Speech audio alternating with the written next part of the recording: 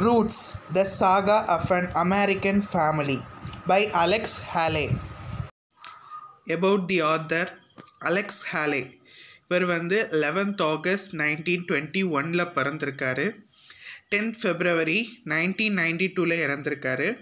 இவரோட தொழில் எப்படின்னு பார்த்தா ரைட்டர். இவரோட ஃபர்ஸ்ட் புக் என்ன அப்படின்னா த ஆட்டோபயோகிராஃபி ஆஃப் மால்கோம் எக்ஸ். இது 1965 பப்ளிஷ் ஆகிருக்கு. இவர் இந்த ரூட்ஸ் அப்படிங்கிற இந்த புக்குக்காக 1977 புலிட்சர் ப்ரைஸ் வாங்கியிருக்காரு. இவரோட நோட்டபிள் ஒர்க் என்னெல்லாம் அப்படின்னா roots the Saka of an American family 1976, queen the story of an American family 1992, மாமா ஃப்ளோராஸ் ஃபேமிலி 1998. இதெல்லாம் இவரோட notable work. Roots the Saka of an American family 1976 எழுதப்பட்ட ஒரு நாவல்.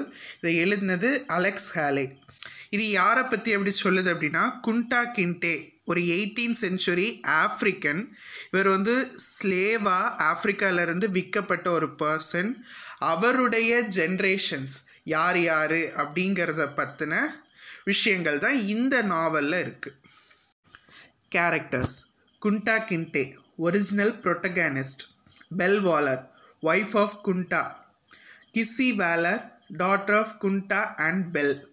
John Waller, who buys Kunta. Tom Lee, slave owner in North Carolina to whom Kissy is sold.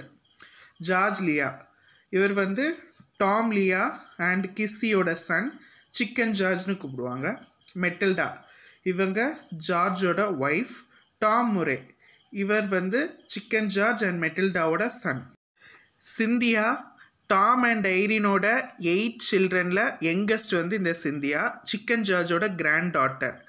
பெர்த்தா, சிந்தியாவோட children and Alex ஹேலேயோட mother, அதாவது நம்ம author Alex ஹேலேயோட mother. Simon Alexander Halle, இவர் professor and பெர்த்தாவோட husband and Alex ஹேலேயோட father. Alex Halle, இவர் இந்த புக்கோட author and great great great great grandson of Kunta Kinte. Kunta Kinte இவங்க தான் ஒமோரோ and பின்டா கிண்டேயோட first Sun. மென்டினிகா tribes அப்படிங்கிற tribes இவங்கெல்லாம். இவங்க ஜாஃபர் அப்படிங்கிற வில்லேஜில் வாழ்கிறாங்க. அது கேம்பியாவில் இருக்குது. குந்தா ஒரு லவ்லியான ஒரு இடிலிக் சைல்ட்ஹுட். பட் அவர் சின்ன வயசில் ஒயிட் ஸ்லேவ் ட்ரேடர்ஸால் கிட்னாப் பண்ணப்படுறாரு. ஸோ இந்த ஒயிட் ஸ்லேவ் ட்ரேடர்ஸை என்ன சொல்கிறாரு குண்டா அப்படின்னா டோபாப் அப்படின்னு அவர் சொல்கிறாரு. ஸோ இதுக்கு பிறகு குண்டா ரொம்ப மோசமாக அடிக்கப்பட்டு அவரை ரொம்ப கஷ்டப்படுத்துகிறாங்க. அந்த ஆஃப்ரிக்கான் பீப்புள்ஸ் எல்லாத்தையுமே ஸ்லேவ்ஸாக ஒரு ஷிப்பில் வச்சுருக்காங்க. அந்த ஷிப்பில் இந்த குண்டா கிண்டேவையும் வச்சுருக்காங்க. இந்த மாதிரி நிறைய பேர் கஷ்டப்பட்டு அந்த ஷிப்பில் இருக்காங்க. அவங்க தப்பிச்சு போக ட்ரை பண்ணாலும் அவங்களால தப்பிச்சு போக முடியாது. ஸோ இந்த ஷிப் எங்கே போயிட்டுருக்கு அப்படின்னா அமெரிக்காவுக்கு இந்த ஷிப்பு போயிட்டுருக்கு. குண்டா ஸ்டோரி. குண்டா ஒரு டாப் ஆப் மேன் அவரை பிடிச்சிட்டு போயிருக்காரு. ஸோ அவரோட ஃபார்முக்கு கூப்பிட்டு போய் அவரை மேனுவல் லேபர் பெர்ஃபார்ம் பண்ண வைக்கிறாங்க. ஸோ இவர் ஒருக்கா தப்பி போக ட்ரை பண்ணுவார். 4-5 வாட்டி தப்பி போக ட்ரை பண்ணுவார். அப்போ ஒருக்கா இவர் பிடிப்பட்டு அவரோட ஃபூட்டை வெட்டிடுவாங்க. ஸோ இந்த டைமில் அந்த ஃபூட்டை வெட்டினா பாதத்தை வெட்டினா பயங்கரமாக வலிக்கும். ஸோ வலித்து அந்த டைமில் இவருக்கு பெல் அப்படிங்கிற ஒரு கேர்ள் ரொம்பவே ஹெல்ப் பண்ணுவாங்க. இந்த டைமில் குண்டாவுக்கு தெரிய வருது அவரை வாங்கினது யார் அப்படின்னா மாசா வாலர் அப்படிங்கிற ஒரு பர்சன். அண்ட் அவர் தான் குண்டா அவர் பிரதர்கிட்ட இருந்து வாங்கியிருப்பார் இப்படிங்கிற விஷயமும் குண்டாவுக்கு தெரிய வருது. இந்த டைமில் குண்டா ரொம்பவே ஃபீல் பண்ணுறாரு. ஏன்னா ரொம்ப ஸ்லேவாக அவர் அடிமைப்பட்டு ரொம்ப கஷ்டப்படுத்துகிறாங்க, ரொம்ப கஷ்டமாக இருக்கார். ஸோ இந்த டைமில் தான் அவர் பெல் வேலரை லவ் பண்ணுறாரு. லவ் பண்ணி கல்யாணம் பண்ணுறாரு. கல்யாணம் பண்ணி இவங்களுக்கு ஒரு குழந்தை பிறக்குது. அந்த குழந்தையோட நேம் கிஸ்ஸி. இந்த கிஸ்ஸி அப்படிங்கிற குழந்தை இவங்களுக்கு பிறக்குது. இந்த கிஸ்ஸிக்கு குண்டா அவரோட ஃபேமிலி பற்றி அவர் டீச் பண்ணுறாரு. ஸோ இந்த டைமில் இந்த மாசா வாலர் அப்படிங்கிற பர்சன், குண்டா வாங்கின அந்த பர்சன் என்ன பண்ணுறாரு அப்படின்னா இந்த கிஸ்ஸியை சோல் பண்ணிடுறாரு, வித்துடுறாரு. ஒரு ஸ்னோவா அப்படிங்கிற ஒரு ஸ்லேவ் ஓடி போனதுக்காக வித்துடுறாரு.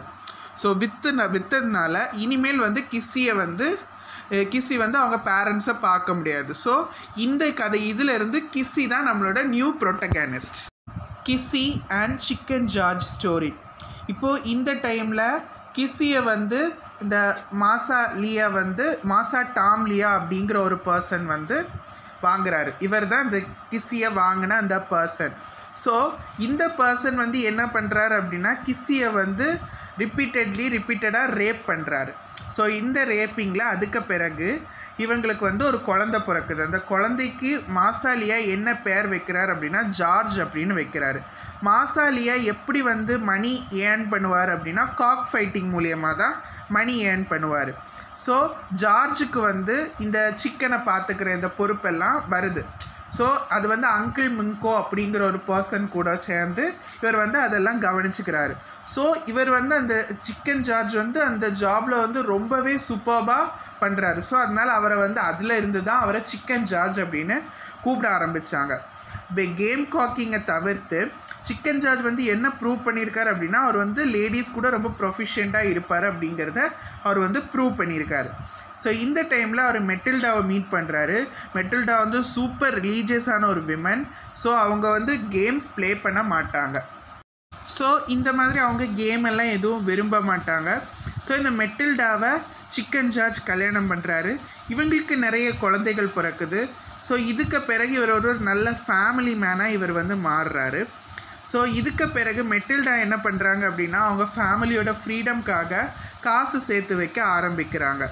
ஸோ இவங்க வந்து அவங்களோட ஹெல்ப் அவங்க சன் டாமோட ஹெல்ப்பை வந்து பார்க்குறாங்க.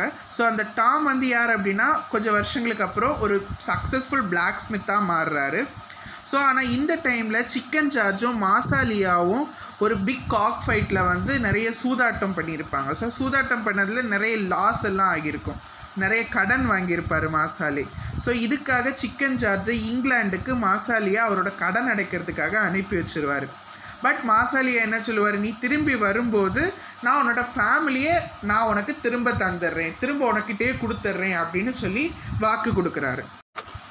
Tom story. பட் மாசாலியாவால் அவர் சொன்ன மாதிரி அவர் சொன்ன மாதிரி செய்ய முடியலை. பிகாஸ் ஏன் அப்படின்னா அவருக்கு வந்து ஒரு கஷ்டமான ஒரு சுச்சுவேஷன் வருது. எல்லாரையும் விற்க வேண்டிய ஒரு சுச்சுவேஷன் வருது. கிஸ்ஸியை தவிர்த்து, அதாவது டாமோட பாட்டி கிஸ்ஸியை தவிர்த்து வேறு எல்லாரையும் விற்க வேண்டிய ஒரு கட்டாயத்தில் இவர் வந்து தள்ளப்படுறாரு. ஸோ இந்த டைமில் தான் டாமுக்கு கல்யாணம் ஆகுது. டாம் வந்து ஒரு கிரேட்டான பிளாக் ஸ்மித். ஏற்கனவே நான் சொன்ன மாதிரி டாம் வந்து ஐரின் அப்படிங்கிற ஒரு விமனை கல்யாணம் பண்ணுறாங்க.